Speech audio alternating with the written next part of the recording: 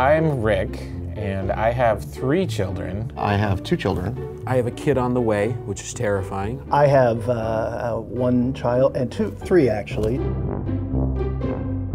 I played. Yeah, scratched them up. I don't tell anybody about it unless I win. Whoa! Hey, this one says I love to win.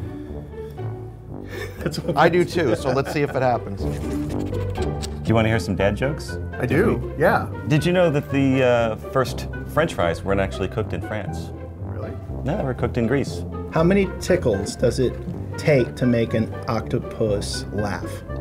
I don't know. 10 tickles. How do you make a tissue dance? How? You put a little boogie in it. Like, what's the best Father's Day gift you've gotten before? Honestly, just being together with everybody. I hate that. I'm sorry, but it's true. I'm gonna be a little sentimental and say my children.